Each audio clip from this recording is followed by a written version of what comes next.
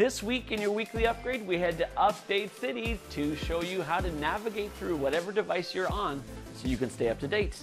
We have Minecrafted up some great mods to stay creative in the Nether or wherever you travel to with your class, and finally presenting Google Slides fresh new view and much more.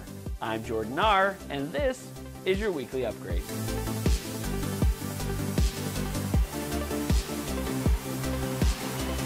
Well, I hope you had a well-deserved break, and now that you started your day by clearing your cache, you've deleted those big files to help clear some space on your computer, you may encounter new issues with this or that or the other. This is the worst. Well, let's show you the quick ways to make sure that you're fully updated, depending on the type of device you're using. For Windows, just go to the bottom icon on the left, select the settings icon, then select Update and Security, and then select Check for Updates. For Chromebooks, just select the time at the bottom right of your screen, select the same settings icon, and then on the left, select About Chrome OS, and you'll see a button to check for updates.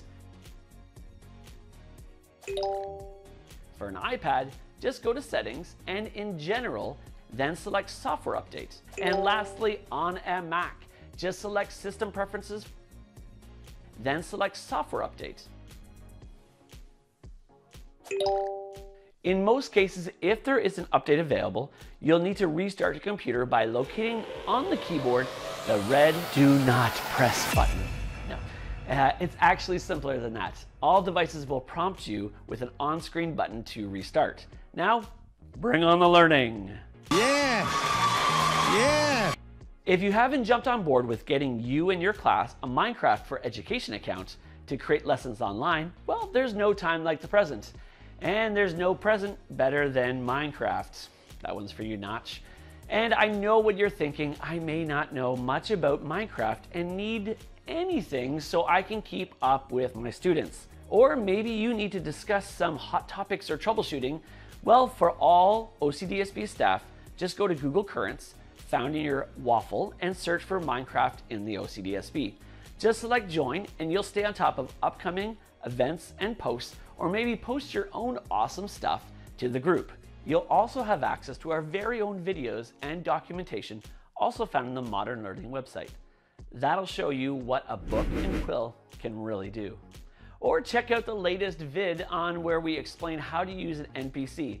No, not a non-president's choice item, or a new personal computer, or even a non-progressive conservationalist.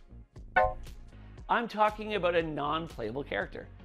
Even beyond our resources, we also can be found in office hours with our non-playable characters and NPCs. Just made that up.